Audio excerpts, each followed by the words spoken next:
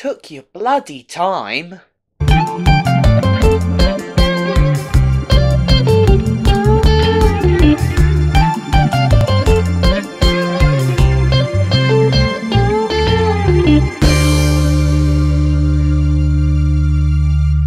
How's it going, guys? Welcome back to another episode of Luke's Reviews, and on today's video I'll be reviewing the sequel to 2009 sleeper hit Zombieland, Zombieland Double Tap.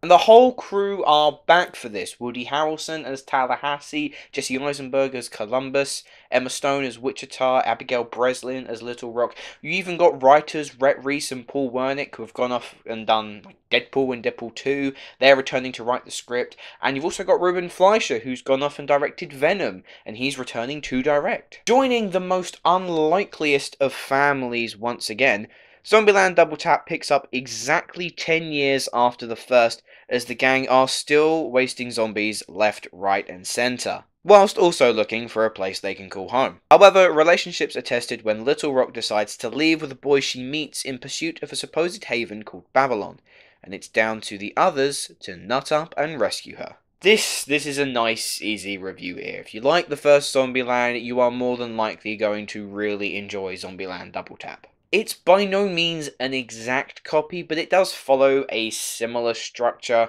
in the way that jokes are set up, in the fact that characters are going on like a mission to this one specific place, and they meet a whole bunch of new, interesting characters along the way, and then there's a giant zombie massacre by the end. And what you see is what you get.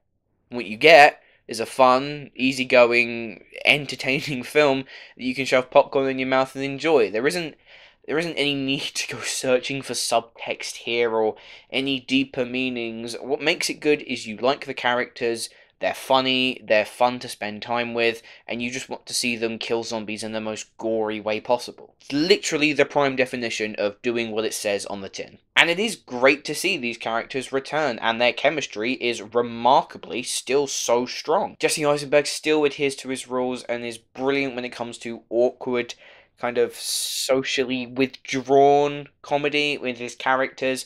Woody Harrelson plays Tallahassee again, and this is one of his best roles, in my opinion. The dude is just so nuts and bananas, and yet he has this hidden heart that he really does care. Even Emma Stone, who, if you look at her career now, you kind of think that Zombieland is maybe in the past for her. She wants to go on to like bigger and critical darlings. But she shows up for this film. She commits, she goes for it, which was nice to see. And as good as it is to see the main cast return, it's quite refreshing to see some new faces pop up.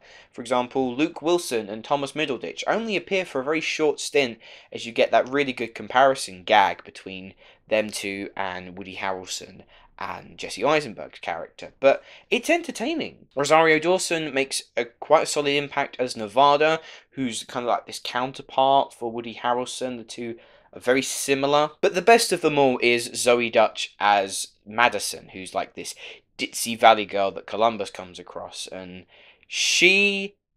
I was a bit worried. I saw the trailers and I was concerned that she was really going to annoy me. Turns out she's actually one of the best parts of the film. Every single line had me howling, and her delivery is pitch perfect. Like I said, Double Tap is pretty much how you'd expect a Zombieland sequel to be. It's funny, entertaining, and provides enough zombie action for you to leave the cinema knowing you got your fill.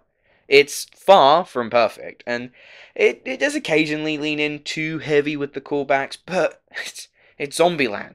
You just have fun with it. Overall, I'm going to give Zombieland Double Tap a 7.5 out of 10. Anyway, guys, those are my thoughts on Zombieland Double Tap. Let me know what you thought of the film down in the comments below, as well as my question to you. In a zombie apocalypse, what would be your go-to weapon of choice? Thanks for watching! Let me know what you thought of this film down in the comments below.